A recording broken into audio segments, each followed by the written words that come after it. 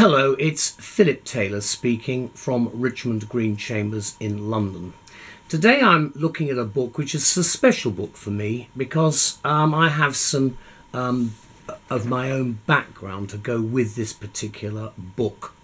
It's called Injured Parties and it's solving the murder of Doctor Helen Davidson, and it's been written by Monica Weller and comes to us from the History Press.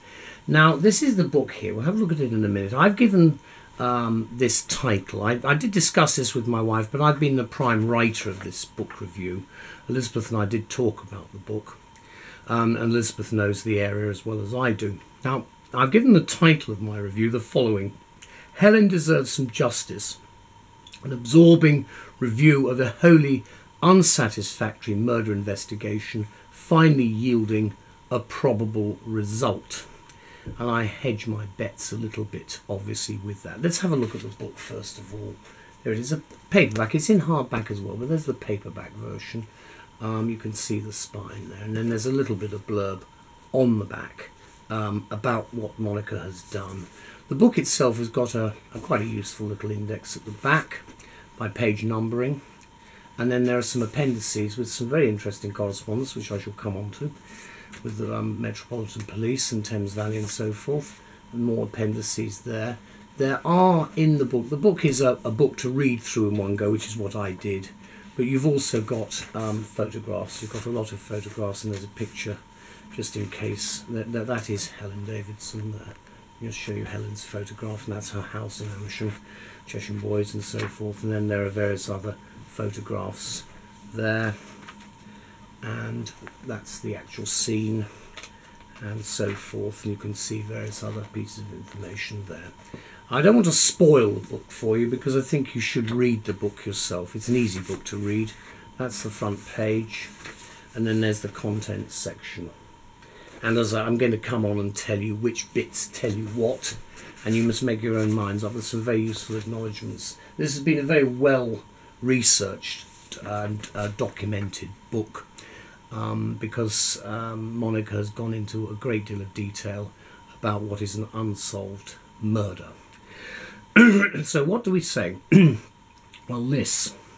One of the most fascinating aspects of criminological history is a sheer number of what are termed unsolved murders, and this is one of them. At least that's the official version anyway. The book is an excellent and detailed explanation of the shocking death of Dr. Helen Davidson. Now, it's been written and researched by Monica Weller over a 7-year period. So the book Injured Parties is an important contribution to the growing unsolved file of excuse me, of homicides, where the truth will now never be fully known because of cover-ups. But as with all of these homicides, we have a good idea, of course, of the person responsible. And that's without conspiracy theory syndrome, as I call it, but just good, careful detection 50 years later. And it's clear who probably committed the murder from this book. Now, I'm saying that most people have a good idea of who's done what, but there will always be various theories. And of course we do work in the criminal justice system, the process of a standard of proof which is beyond reasonable doubt, which is why I've actually used the term probability, because I don't think, because there's a lack of DNA evidence and it's too late now, it would be much more difficult to actually identify who did it.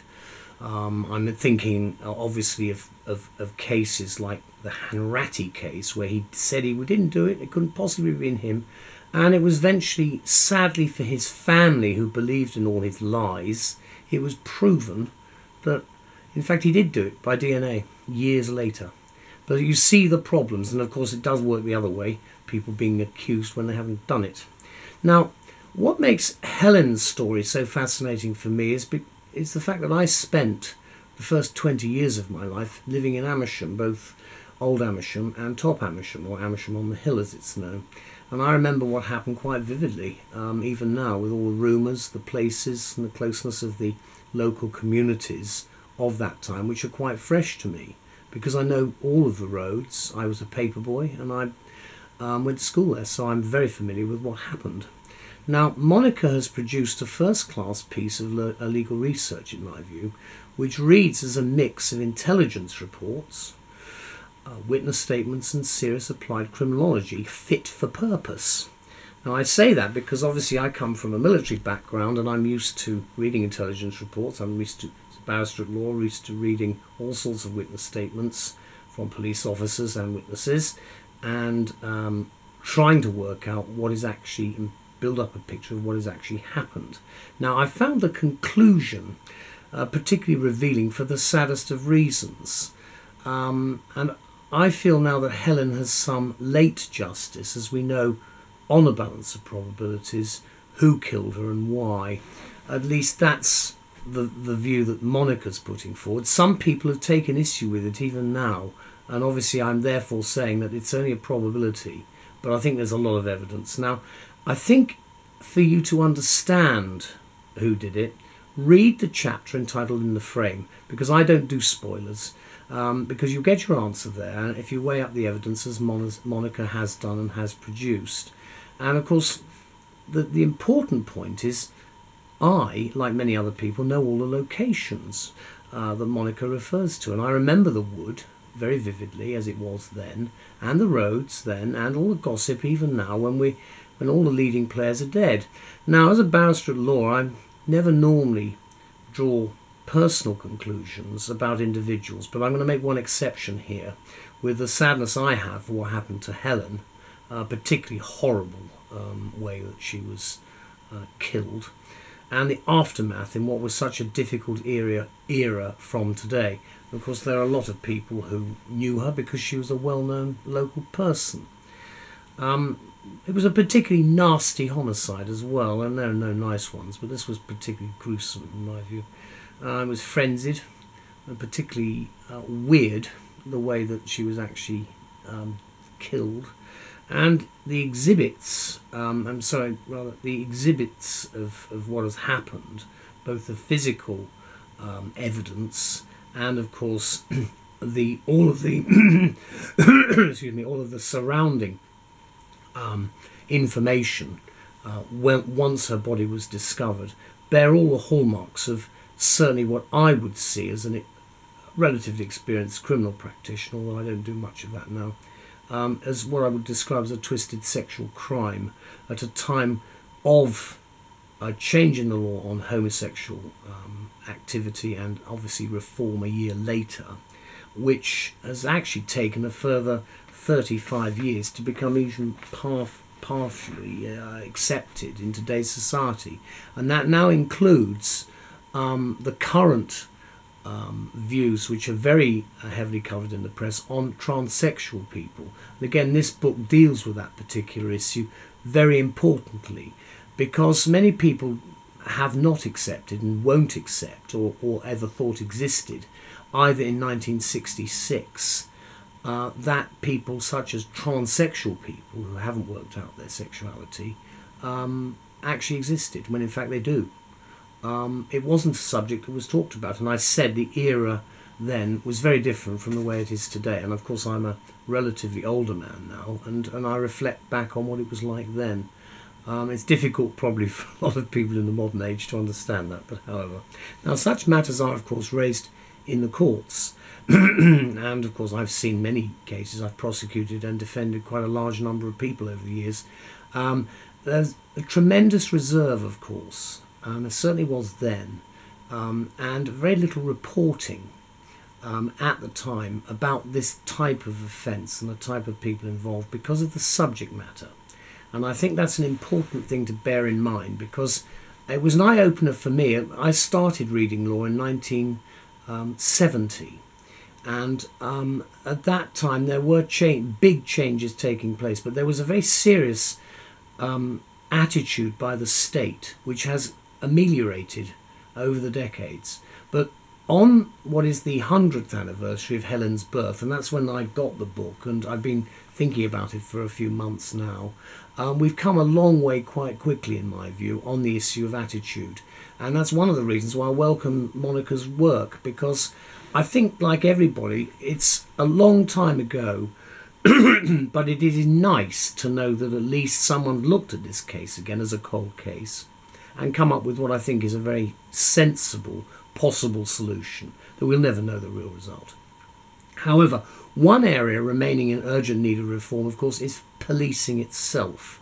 This is where I come onto my hobby horse, because Monica is even-handed throughout her narrative, and not critical in the way others would be, about the way the investigation was carried out, because I would use the word poor, which features, in my view, prominently for me, with the phrase cover-up, apparently concerning the inquiry, both, in my view, quite unacceptable approaches, even for the couldn't care less attitude of the 1960s. And of course the poor features of the where it was looked at and the cover-up are the real problems. And if I could say today that that doesn't happen, I would be a really happy man, but it happens all the time, and one has to really be on top of the issues to make sure that you get the proper result. We do, I have to say, I think the police make the very best efforts they can within the resources. But if it could ever be of any comfort to Helen, we might eventually get something positive from this and from what Monica has researched, and that is Royal Commission on Modern Policing for the 20th century requirements that we have. It's long overdue. It's been called for by many people. I'm calling for it again in this review. At some stage in this century we will get it, because the type of crimes changed in many areas. The qualities that a police officer now needs are different. I come from an intelligence and security background, and I can see the huge changes that have taken place, and I do think that that is something that will be a requirement of, once we get over Brexit, that is, but that's another issue. Now, after 40 years then, this book has come. We've had PACE, we've had the creation of the Crown Prosecution Service, we've had huge DNA discoveries and uses and the profiling and so forth, but we've had repeated failures to discover things like unused, undisclosed material, and reform of decisions to close or seal files allegedly to protect living people is another area I think that should be looked at. It's a legal fiction, if ever there was one, to say that we, the public, who pay for what goes on, we have a right to know what's happening, and we don't have the right for people to just close files and seal and say, oh, you shouldn't know about that. Well, I think we should know about it, especially if wrongdoing has been carried out. And it would be very difficult in this case to point the finger at anyone, but you just have to read the book to realise that there's something went quite seriously wrong with the investigation from the guy leading the team, who made a particular view about what had happened and didn't shift his opinion, and basically didn't carry out a proper investigation. That's one of the worst things, because I can remember the days becoming weeks and no one knew how Helen had been killed. And it's appalling even today to think that a policeman had just taken that decision. Oh, well, she fell upon two lovers and that was it. And or there could be some maniac out there. All of these things, they weren't looked at with a sufficient degree of intelligence, which is what we need. Now, alas, the problem, of course, goes further, because the negligent destruction of evidence, documentary or real, which is actually apparent in this case, remains, I think, a grave action for which there appears to be no justification. Because if it's a cold case where it's unsolved, you shouldn't go around destroying the basic pieces of evidence unless there's some reason. And I have to give an ulterior motive to that, frankly, because I cannot see a storage issue being the main argument at all. Now, I bet the files have all now gone, you see, that's the problem. Why they have, I don't know. Monica makes some suggestions about a civvy just chucking them away and thinking, oh, that's stuff in that drawer, we don't need that, and throwing it out. That is not the way to deal with something like this when the state are meant to be trying to protect us. So Injured Parties as a book, I think, is a meticulous account of all involved in what happened to the central figure. It's the failures, the many unpleasant people involved, I'm afraid they are, class, a lack of intelligence by people and organisations involved throughout, a sadness for the community who thought a maniac was on the loose, when that was not the case. That was the view at the time. We thought, oh, it's going to be another one. It didn't happen. And the lack of humanity to the end for the victim. That's what hurts more, I think, than anything else, because at the end of the day, it's now quite clear to me who probably did it, and there's nothing that can be done. You can't right the wrong, and you can't deal with the person who probably perpetrated it. Someone did it, and that's the point with any crime. Someone's responsible. You can't just turn around and say, oh, it wasn't him. That's not good enough. And that's always been the problem with any type of... We're not talking about law here. We're talking about the investigation itself. I think this story would make a good film because the events actually happened. They're still... the location is still there.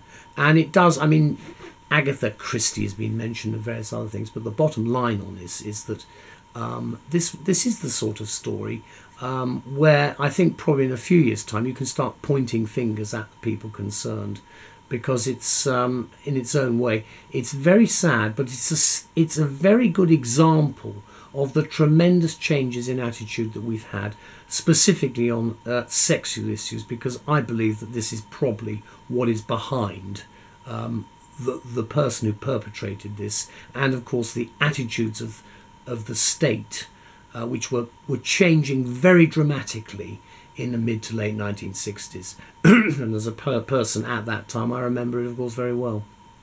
Let me conclude by saying this. I'd like to thank Monica very much for the 7 years you've given to Helen for trying to sort this out. Please do keep safe the names of those who you not named in your book for the day that will come when we can be told and that the perpetrator finally, formally probably unmasked. Obviously the DNA has gone, the evidence is no longer there, but I think there is could be a formal unmasking of this person, because that's always the beauty of history. And just remember that it's not a goodbye, because you can revisit this at another day, and we could have another look at this case, and hopefully a bit of justice will come. This is the book. It's a sober ending for my review. I don't normally do these reviews. I do professional reviews, but this is the book itself, and this is the back of it. And as I said, from my point of view, I felt very, I thought this was a very important book to review. Let me just show you that. That's a particularly sad picture. It was one that you can show. And then that is where Helen is located, in Little Missenden. I'd like to thank everybody concerned.